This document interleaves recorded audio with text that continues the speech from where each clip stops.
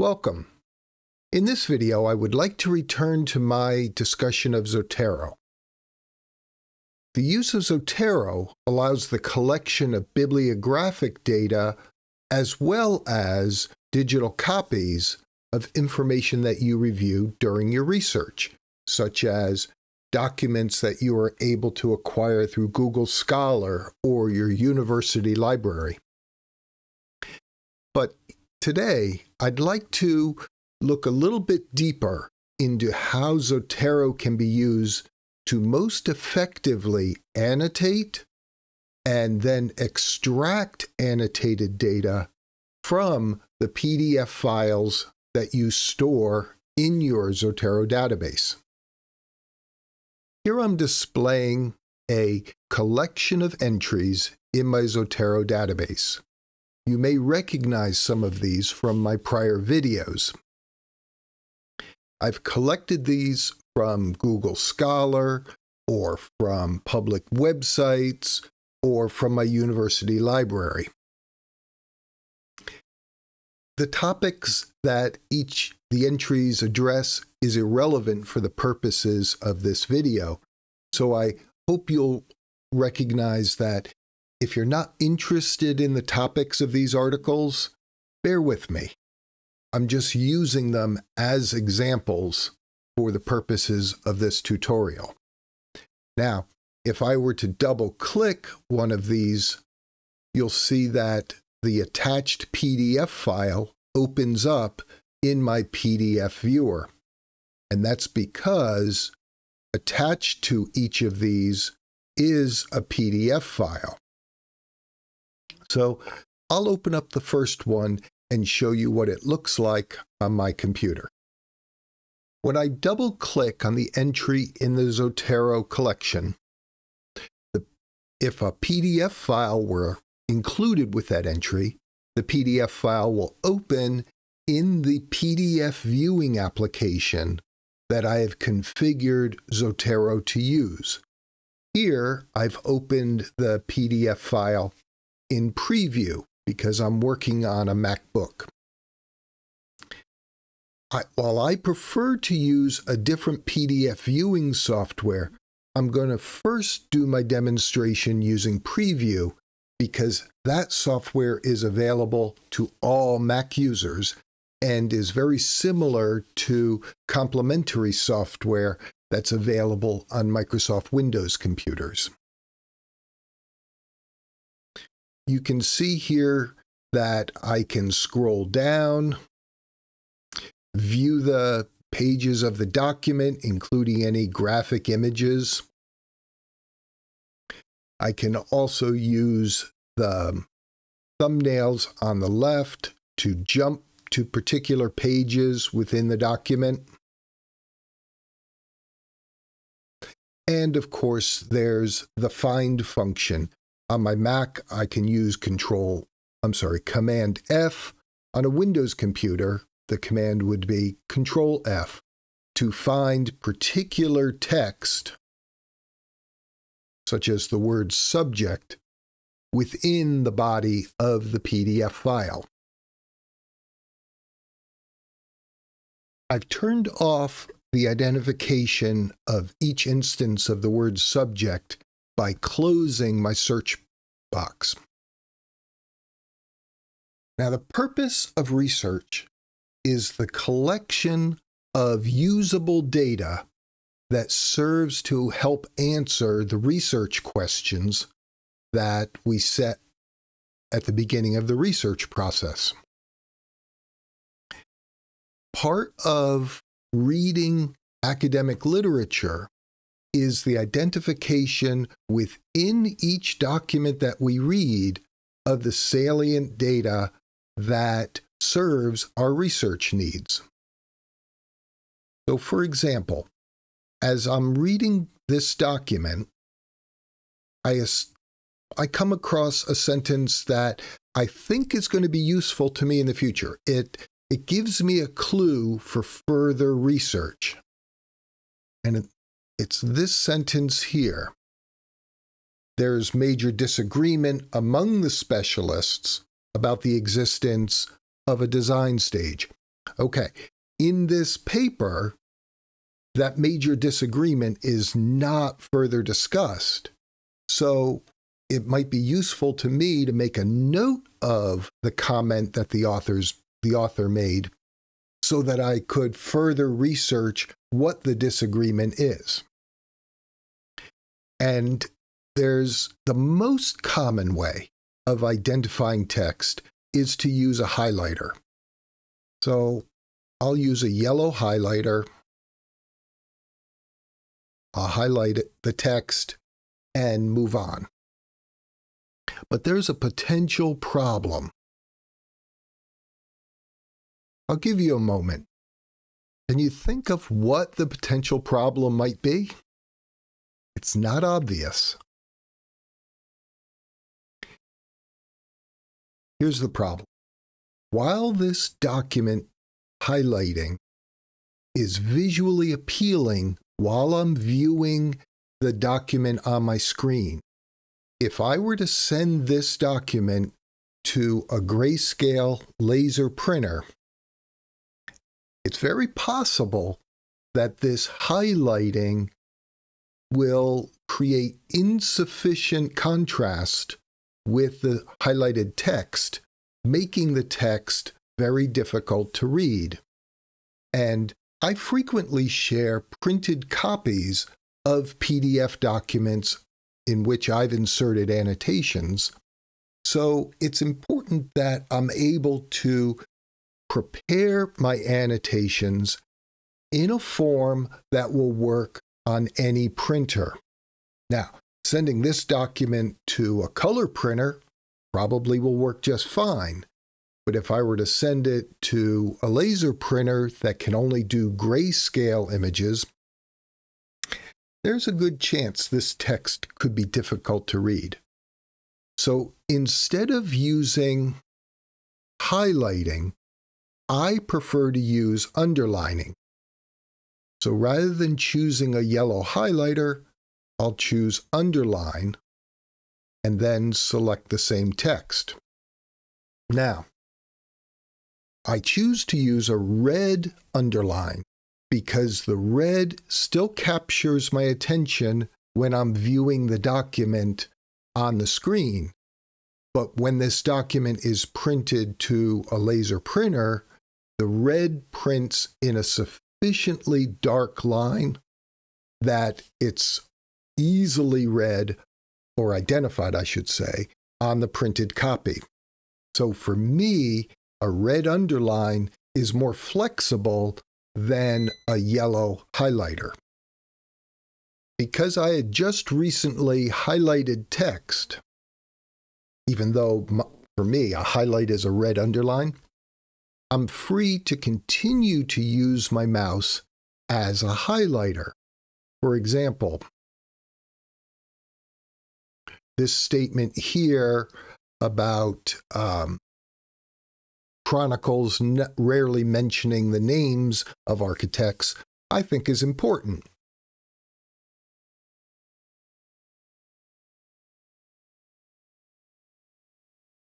Assumptions about abstract ideas, I think is important. If I wish to use my mouse for a purpose other than highlighting, such as selecting text to copy into a Microsoft Word document, I have to turn off the highlighting function, and now I'm free to use the mouse in its standard function. Now, these three snippets of text that I have marked with red underlining are generically referred to as highlightings or annotations. And it's possible to take these snippets that have been annotated and export them to a separate text file using Zotero. And I think this is one of the coolest features of the Zotero program. So if I save this PDF file with its annotations and then return back to the Zotero application, it's possible for me to then, using my right mouse button, select the entry in my Zotero collection and choose to add a note from the annotations. And Zotero automatically takes the snippets of text, marks them as quotations, and identifies where they occurred in the PDF file. So this is an APA-style citation to the author, the year of publication, and the page of the PDF file. Now, granted, I said that wrong. It's the page within the document in which the PDF file was published. And this allows me to now take the text from this window and I can select it and copy it into Microsoft Word or whatever program that I'm using to create my annotated bibliography. Now, I'd like to caution, you might remember from prior videos that I tell my students, do not quote data sources. Always paraphrase the sources that they read. The problem with putting a quotation into the annotated bibliography is that it's possible to accidentally copy the quotation from the annotated bibliography into the academic paper that you're creating and forget to properly identify that copied text as being a direct quotation. But as long as you're careful, it is possible to take the quoted annotations here and copy them over to Microsoft Word. I said earlier that I would demonstrate the PDF annotation software that I prefer to use. Now, I'm not necessarily recommending this software to you because it is a commercial product and it does cost money to use, whereas the preview application comes for free with the Mac OS X operating system. So take my advice with a grain of salt.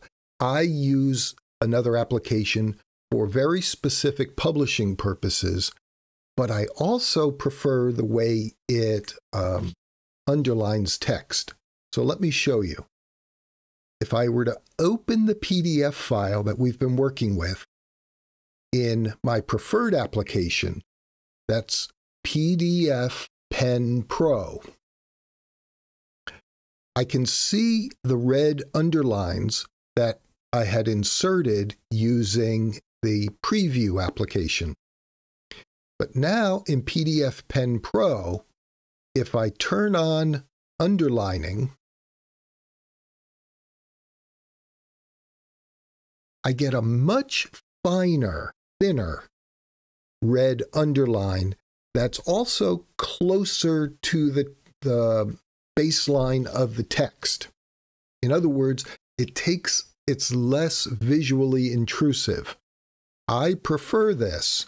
It prints very well on both my color and my grayscale laser printers. It is still sufficiently visually attractive to grab my attention from a computer screen, and it's also very easy to read on my iPads. But if you don't want to spend the money to purchase PDFPenPro, and I'll link it down below in the description, then using Preview will give you all the necessary fundamental functionality for annotating your documents. I'd like to show you one more trick in the use of Zotero. The time may come when working on a group project, you would like to share a copy of the PDF file that you've been annotating. In Zotero, click on the entry within your collection that has the PDF file you've annotated. View the entry for the PDF, and then click Show the File. So I right-clicked on the PDF and then left-clicked Show File. This is the PDF file through the Finder application on my Mac. From here, I can drag and drop that PDF file as an email attachment, or I can also drag and drop it into a messages text message or into WhatsApp. I use WhatsApp frequently to send files to colleagues that are overseas or that don't use an iOS device. Email is falling a little bit out of favor among my colleagues and I, but we do use it, but often the instantaneous transmission of the file via WhatsApp or messages is more common. I hope you found this introduction to the annotation of PDFs and the management of PDF files using Zotero to be helpful. It is vital during your research that you annotate the documents that you read. So annotation has multiple meanings. Yes, it does mean the making of notes within an annotated bibliography. It also can mean the identification of snippets of text within a document that you don't want to forget. Whether you choose to use a colored highlighter or you follow my preference of using a red underlining, doesn't have significant bearing on the annotation process. But I do encourage you to mark your documents in a way that keeps the marking flexible. Test print the documents on a color printer and on a grayscale laser printer. Make sure your annotations don't block any of the text within the document, yet are sufficiently dark enough to be read. For me, the red underlining suits that purpose best. I wish you the absolute best as you continue your research and you annotate the PDF files that you acquire during your research. And I look forward to seeing you again in a future video. Bye for now.